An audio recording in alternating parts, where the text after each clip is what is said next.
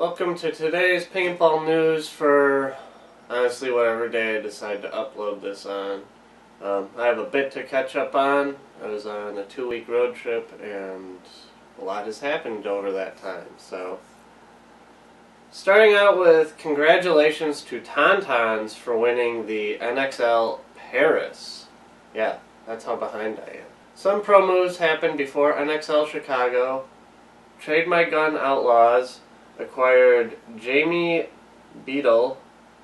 X Factor acquired Anthony, Michael, and I'm sorry about this one, Sean Sacido. And Cody Mikowski re-signed with Infamous. Congratulations to San Diego Dynasty for winning NXL Chicago and Alex Frazier earning the Golden Barrel Award.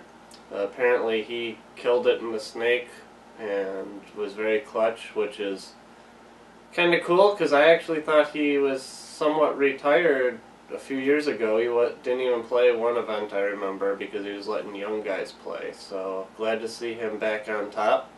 And I don't usually do this, but a big congratulations to Competitive Edge for taking 3rd place in Division 3 X-Ball.